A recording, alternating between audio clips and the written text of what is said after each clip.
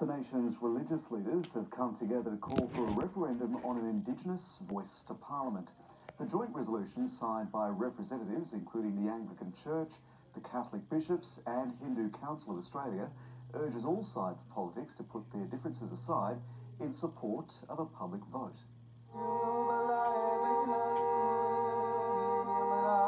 A unified call from Australia's religious leaders. For the first time, 9 diverse faiths came together to support an Indigenous voice to Parliament. This is a unifying moment. It is our chance to close the gap. Each leader signed a joint resolution backing calls for the voice to be enshrined in the Constitution, a move that will spark a referendum.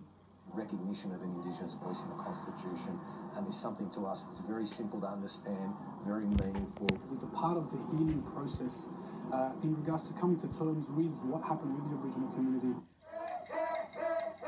It's been 5 years since the landmark Uluru Statement first called for a voice, a representative body that would give Indigenous people a say about laws that affect them. It was rejected by the then Turnbull government, arguing it wouldn't get enough public support. The last successful Indigenous vote was on this day in 1967. But today, new leadership is giving some a sense of hope.